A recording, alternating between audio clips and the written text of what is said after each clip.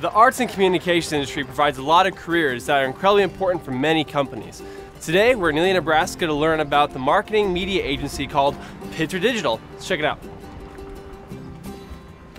I'm here at Pitzer Digital with Carrie Pitzer, and you are the digital media executive, correct? That's right. So give us a little bit detail about what Pitzer Digital does and then the history of Pitzer Digital.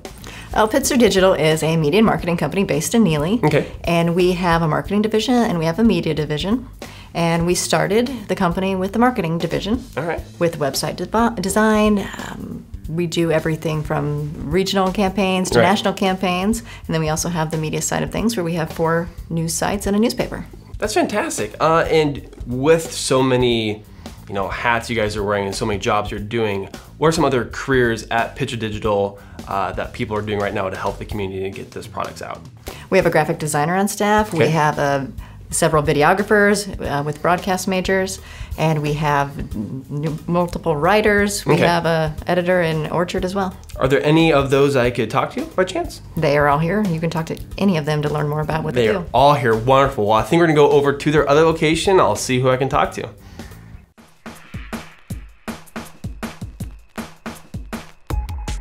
I'm here with Samantha, and you're a graphic designer at Pitzer Digital, correct? Correct. So what do you do on a day-to-day basis? We make posters, business cards, graphics, logos. Did you make this by chance? I did. You made that? That's awesome.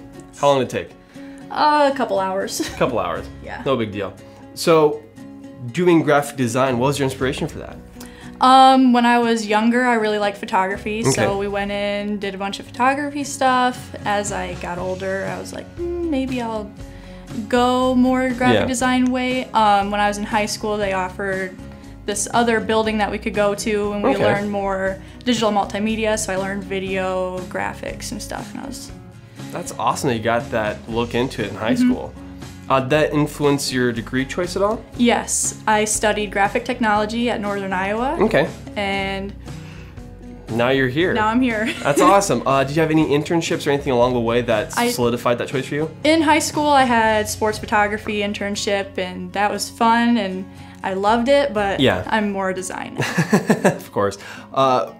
What advice would you give a high schooler? Because your situation is a little bit different because you had the accelerated program in high school. So what would you tell a high school student to do? I would recommend they start building a portfolio now. Okay.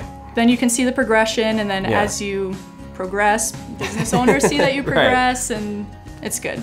And then degree choice. Does it really matter? Do you need one? Is it preferred? It's preferred. It's not, if you have a portfolio, it's better. Okay. Portfolio is better than any sort of education on top of that. It only improves what you've done. It improves, yeah. That's awesome. So, what's something I can do while I'm here? Do you have an activity that I can learn? I do have an activity back at the other office. Awesome. Well, I think we're gonna go follow Samantha, and we're gonna go learn this new activity.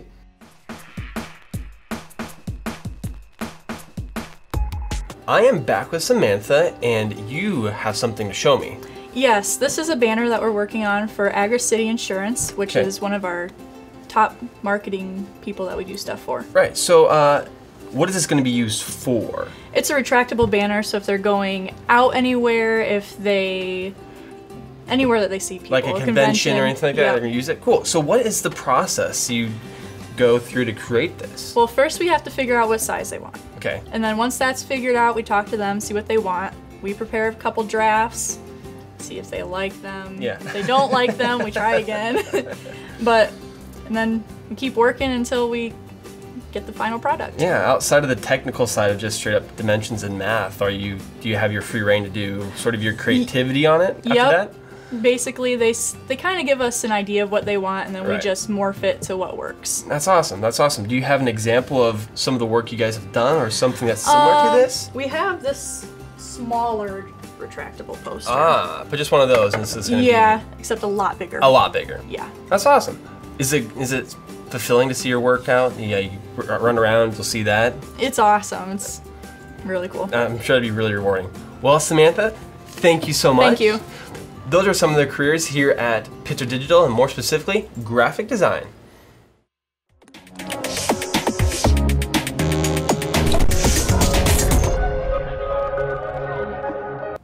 We're exploring careers in arts, communication, and AV. Now, whether it's our phones, internet, TV, we all want it newer, better, faster, right? You wouldn't think of Western Nebraska as a place that's pushing technology forward, but right here in Imperial, there's a company that's bringing newer, better, faster communication right to your doorstep. It's called Allo.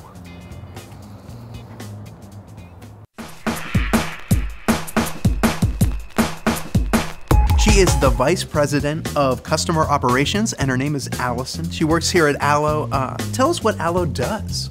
Allo provides phone, internet, and TV service to people mainly in Western Nebraska, but we also have started offering service in Lincoln. Nice. And as the Vice President of Customer Operations, what do you do? So I manage the people and processes that help provide that exceptional customer service. There you go. And so customer service forms around two main lines, I think. Right. So to begin with, it's customers calling in, asking a question. Why is your service better? Can I get your service? So there's customer service involved there. After they have our service, if they happen to have issues or they want to have additional items that we offer, such maybe they have TV and now they want internet, something like that, there's customer service involved there. Now your job is training and developing customer service reps. You also have to deal with some of the problems that come up that get bumped up the chain to you. What are some of the skill sets you need to do your job? So you need to be, problem solving is probably one of the main things, and being able to think quickly on your feet when there's an issue. You also have to have attention to detail. There you go. We deal a lot with telephone numbers, and so we have spreadsheets, we have telephone numbers, there are IP addresses, there's a lot of detail involved in this business. I think I know 2 telephone numbers. So you have a degree in finance from UNL, but that's really not what led you here. Tell us about the journey to get to your role now. Sure. So after I graduated from the university, I moved to Kansas City, and I worked at a fund accounting firm and then at a law firm as a financial analyst, and moved back to Western Nebraska to be closer to family. And when I started at Allo, there were probably about 10 people working here at the time. Wow. And when I came into the role to begin with, I was doing customer service, so taking phone calls. I then moved into an office manager position. From there, we started doing fiber to the home, and from that, the job just really developed.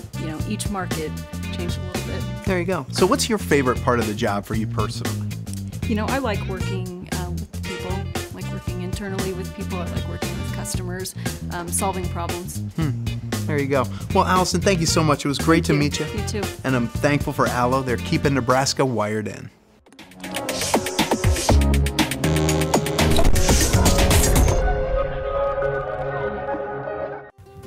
We're on our last stop talking about arts, communication, and AV. We're in the heart of Nebraska, Axtell, where they're bringing local news to local people.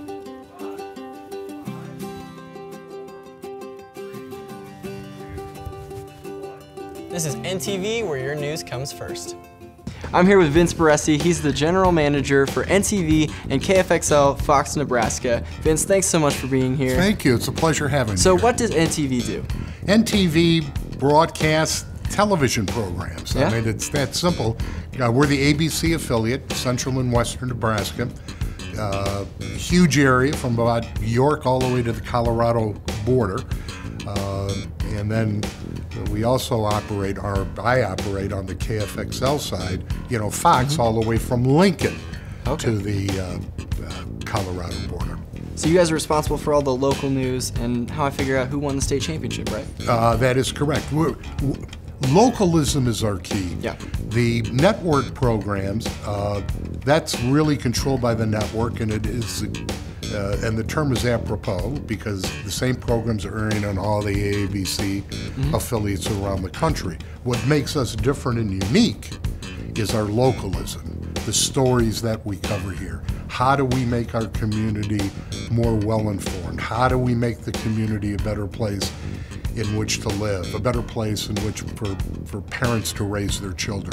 That's what we're all about. That's our most important mission. And that is amazing. I would love to learn more about some of the careers here. Can you introduce me to someone?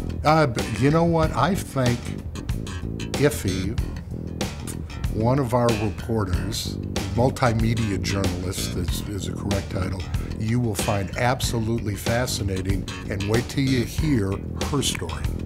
I'm looking forward to it. Thanks, Vince. Thank you. This is Ifisinachi Ibo Simba, but we're pretty tight, so I call her Iffy. Iffy, great to meet you. Hey, good to meet you. What is it that you do here? Well, so right now I'm an MMJ, stands for multimedia journalist. And basically that means you're doing everything on your own. You may have heard the term one-man band. So I'm doing all my research, I shoot everything by myself, I write, edit, and then I'm the one who presents the story. So you're not a one-trick pony, you got the whole skill set.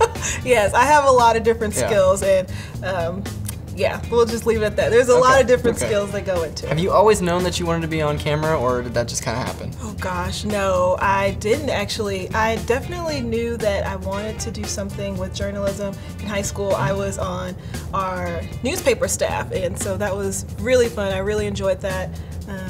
But no, I thought I wanted to do print. I thought I was going to be a newspaper, totally like doing the beats, like, just the newspaper grind. But somewhere along the line that really changed for me. I have a passion for television, and being able to combine my love for journalism and TV, it's just... Because nobody reads anymore, right? Well, no, people need to read. Make sure you're reading.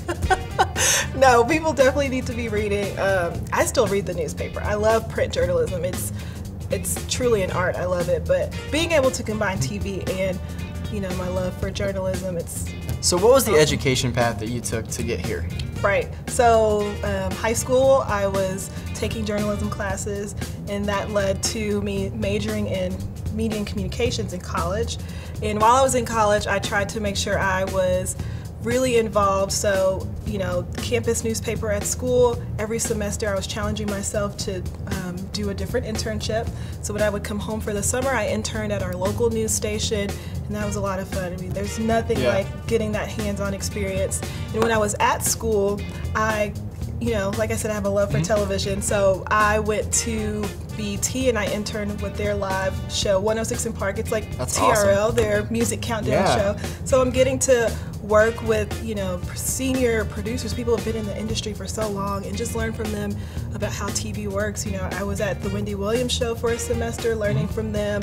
I was at VH1. So I really just wanted to make sure that I had a really broad understanding of this industry. Yeah, you got a lot of good experience outside of college. But what does your typical day look like here? Oh gosh, there is no typical day. Yeah. A little different every day. It's always different, exactly. Yeah. It's different every day. I mean, your day starts early in the morning. I'm a dayside reporter, so I come in around 10 o'clock and I leave around 7 after our 6:30 show. So my typical day, it starts really early in the morning, doing research, making phone calls to people, trying to set up interviews. Really, it starts the night before. You really have to have your hand on the pulse of the news. You're trying to find that hot story before it hits Facebook. Exactly. Yeah. Exactly. Yeah. That's it. So you have to stay in contact with people in the community. You are, you're just always working those contacts and trying to get your story going. And like you said, you have to be talented in a lot of skill sets. Do you think you can show me one of these? Oh gosh, yes I can. If you're ready to lug some gear though. Oh, always. All right, let's go.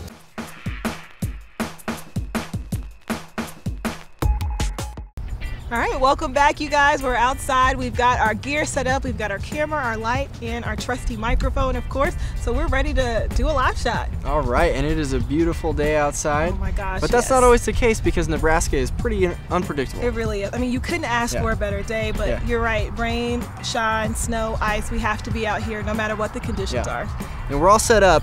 But there's a lot of research that goes into this beforehand, right? Absolutely. This being on camera, that is the smallest part of our 8-hour day. Yeah. So, all day you're making phone calls, you're doing research, you are getting your story, then you're writing, you're editing, and then you arrive at this moment. All right. So we're here, we're about to go live. What's next? All right. So normally what I would do is get a really good mic check. Hopefully everything is working with our equipment, no technical difficulties. Then I would put in my IFB. This is just a little earpiece that allows me to hear the producer and the show. So I connect my IFB to my cell phone, dial into the control room, and then I'm ready to go. All right. So we'll get rid of this for now though. Okay. But yeah, so then I would be ready to do my live report. Okay. There we go. All right, this is pretty sacred ground right here. So, mic skills, where do I need to keep this thing? Yeah, absolutely. So I always tell people Out you here? don't. No? Yeah, no. You Up here? don't want to eat it. Okay. Don't want it to be Too too low? low. Yeah. Right in the just- bread basket. Yes, perfect. All right. You got it. Okay, I think I got this.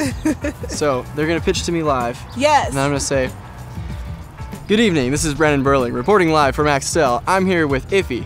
Iffy, what's the best part of living in Nebraska? You know, I'd have to say my favorite part about being in Nebraska is getting to see all the amazing fields and watching the crops grow and witnessing agriculture happen. That's great. Back to you in the studio. How'd I do? That was perfect. All right. Good job, man. Well, you thank might you. be coming for my job. I need to watch out. Maybe, you better look out. Hey, thank you so much. It's good to meet you. I'm at NTV, where your news comes first.